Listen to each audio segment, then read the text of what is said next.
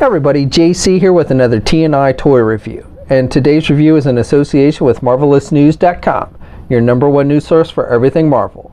And for today's review, I'm going to be taking a look at the brand new Marvel Legends 6-inch Black Panther movie Black Panther figure from Hasbro. Now this figure comes packaged in the same style we've been seeing with all the Marvel Legends. Up at the top you've got the Marvel Legends series logo. The figure is clearly displayed in the window box. Down below you've got the Black Panther movie logo and the name of the character. On the very top of the packaging you have that Black Panther symbol. And then on the sides of the packaging you just have an image or some artwork for Black Panther. And then on the back of the packaging you have an image of the figure, a brief bio in multiple languages, and then down below a look at all the figures in the wave that you need to get in order to complete the Build-A-Figure. Alright, let's get this open and take a look at what's inside. Okay, so here's a look at the figure outside the packaging along with the other contents. First of all, we get the head sculpt for the Build-A-Figure for this wave, and we'll be taking a look at that Build-A-Figure in its own review after we've looked at the other figures in the wave, so be sure to check back for that. The figure comes with 2 pairs of hands, so you get a pair of closed-fisted hands and then a pair of open hands with the claws out, and you've got the metallic silver on the tips of the claws, which look pretty good, and you even have a little bit of sculpting detail on the inside palms of the hands and on the outside portions of the hands as well. And switching out the hands is easy. You just pop off the hand you want to replace, and then you pop on the hand you want to replace it with, and you got the peg on the hand and the hole in the arm, and you just pop it in and it should fit nice and tight.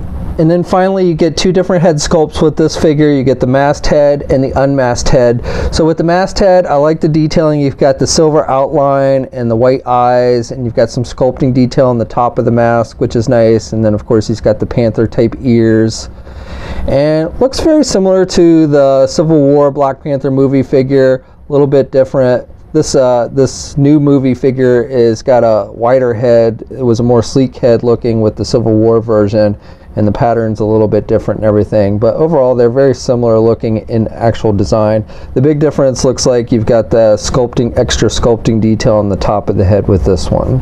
And then with the unmasked head, I think this is definitely an improvement over the one that we got with the Civil War Black Panther figure. That one really looked nothing like the actor. So this one definitely is an improvement over that. I won't say it's 100% to the actor's likeness, and we've seen other movie figures that have a little better head sculpts as compared to their actor counterparts, but again this one is definitely an improvement over that Civil War version. Switching out the heads is easy. You just pop off the head you want to replace, and it's attached with a ball hinge joint, so when you're trying to pop on the alternate head, that hinge joint might move around a little bit on you, but you should be able to get it on there fairly easy, and once you do, it should pop on there nice and tight. Now I do have to say that it looks a little funny when you have the unmasked head on the figure, mainly because the beard kind of ends up blending in with the costume itself, so it almost looks like part of the costume is coming up on his face. Again, it's really just because the beard that they've given him is almost the same color as the actual costume of the figure. For the figure itself, I think they've done a pretty good job. You've got the metallic silver with this necklace. Now this is a little bit different necklace than what he was wearing in Civil War, and I kind of like this one better. And then he's got more metallic silver throughout the costume than on the Civil War version, like here around the arms and the wrists and everything, and then at the midsection. Actually that's pretty much the same between the 2 figures, but then also on the boots and stuff you've got a little more metallic silver. And then you've got the same kind of line work that you see on the Civil War version, though it is a different pattern. It's not the exact same pattern, so I do like that detailing, and it's just a basic black color. Really the entire figure, other than the metallic silver and the white on the eyes, is just that basic black color.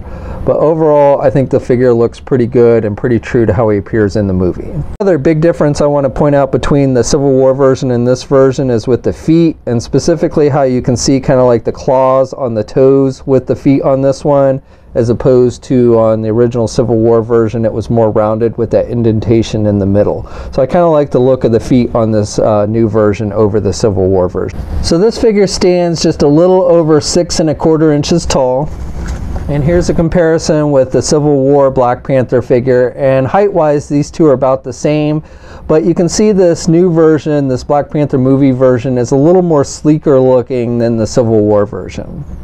Okay, so for articulation, I think it's definitely improved over the Civil War version. So you can turn the head to the left and to the right, and he can look down really good. and he can look up really good as well, which is nice, which you couldn't do with the previous version. Now you really can't pivot the head much to the left, the right, but again, you have much better up and down movement with the head on this one than you did the Civil War version. Shoulders are attached with your standard ball hinge joint, so you can get the arm out good, and you've got good rotation, and then you have butterfly joints, so you get some back and forth movement. And the thing I like here over the Civil War version is, on the Civil War version, you really couldn't get the arms down flat on the side. That's about as much as you could, whereas on this one, much more flat on the side of the figure, so I like that. And then you've got a bicep swivel, you've got a double jointed elbow, so good bending at the elbow, you've got rotation at the wrist and hinges on the hands, so up and down movement with the hands. He has an ab crunch joint, so he can crunch down pretty good, and then he can look back pretty good as well. He has a waist swivel, so he has rotation there at the waist. Legs are attached with ball joints, so he can only do the splits about that much, and then you can get the leg forward pretty good, and you can do the leg back pretty good as well. He has a thigh swivel. He has a double jointed knee, so good bending there at the knee, and then with his feet you have up and down movement, and you do have ankle pivot, of course, and 2 peg holes on the bottom of the feet. Okay, so that's my review. So overall, I like this figure, and I definitely think it's an improvement over the Civil War version of Black Panther. Not that that was a bad figure, but I like the articulation better on this one. I think it's a sleeker looking figure, and I also like the alternate unmasked head better than the one we got with the Civil War version. Now this figure is available now. We'll have a full image gallery up at marvelousnews.com. There'll be a link in the video description below. As always, leave a comment, let me know what you think. If you're so inclined, please like the video. Also, please hit that subscribe button down below. I'd really appreciate it. You can also follow me on my Facebook, Twitter, and Instagram accounts. I have links to those in the video description as well. And until next time, guys, I'll catch you later.